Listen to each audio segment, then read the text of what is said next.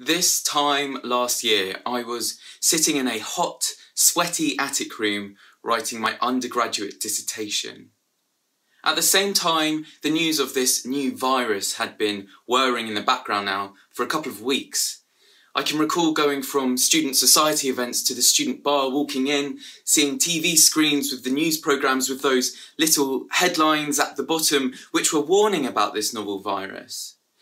But at the time, it didn't really seem to affect us. It seemed far away, it didn't seem proximate. So it was quite a shock when all of a sudden we were plunged into lockdown. I can recall sitting at my desk in that hot room with the sun streaming through the skylight onto that desk, messied with books, papers, pens. And I can remember staring at that computer screen with exhaustion because I was overwhelmed. I don't know about you, but I was feeling those feelings of anxiety, worry, fear of this new threat and grief. Most formidably for me was the grief, this acute awareness of the number of lives being lost. And out of my despair, I remember calling my closest friend Joe just to rage, to let it all out, when really all I could let out were tears. And I mean like ugly tears, like really bawling, and saying to him, how can this be? I don't get it. I don't understand. It doesn't seem fair. It doesn't seem right.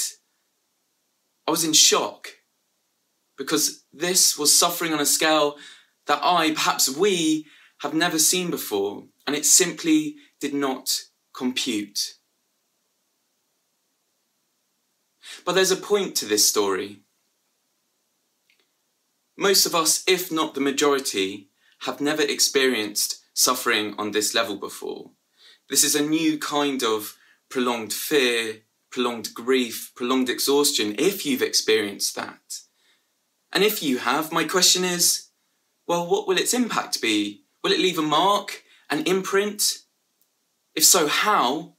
More specifically, on who? Because we know that the virus has compounded those pre-existing injustices in our society. So my question becomes, how will we reflect on this time? And I suggest that we use the lens of trauma to understand that. Trauma which focuses on the imprint of pain.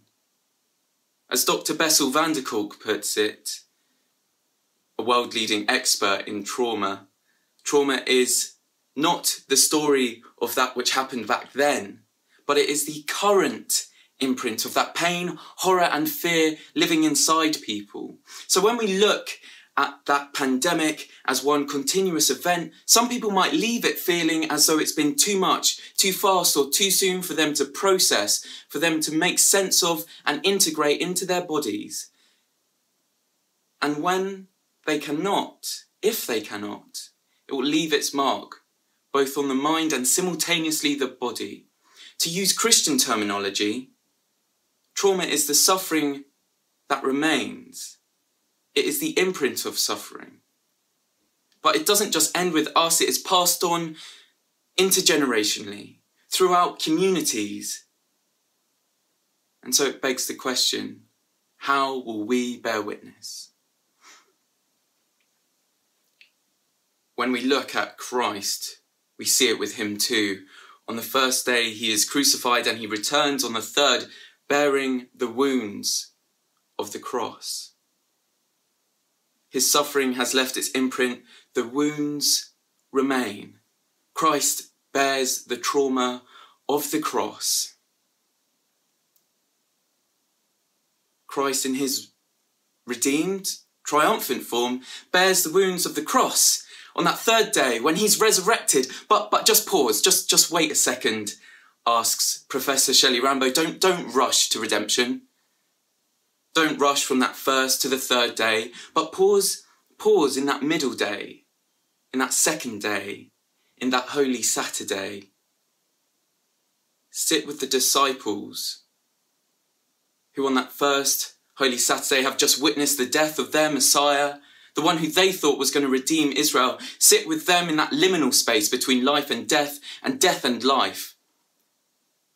a space which doesn't rush to triumphant redemption because it can't, it cannot. Despite the absence of all else, the disciples remain. They remain with that divine love mediated through the Holy Spirit. They remain in that space and bear witness to Christ's death by remaining. They bear witness to the trauma of the cross by remaining in that love. Let us bear that same witness. It is in my life as a teacher that I see the power of this bearing witness, of this remaining in love. That same love which is constitutive of God in the Trinity, and that which Jesus shares with the marginalised, those likely dealing with the trauma of neglect from their communities. For the young people I work with, that becomes restorative, not redemptive, but by bearing witness to their experiences, by remaining with them in that place, offering that unconditional love which does not judge, which does not shame, but is completely accepting, we begin to unsettle those self-narratives of failure, self-loathing, of shame. Little by little, that love restores with that self-acceptance, and perhaps over time, those wounds will be embraced like that of Christ. But we must not rush to redemption. We must not jump to the third day, but we must pause and sit in that middle day and bear witness to that experience, to that trauma that remains. Let us bear that same witness. So what does this have to do with the pandemic?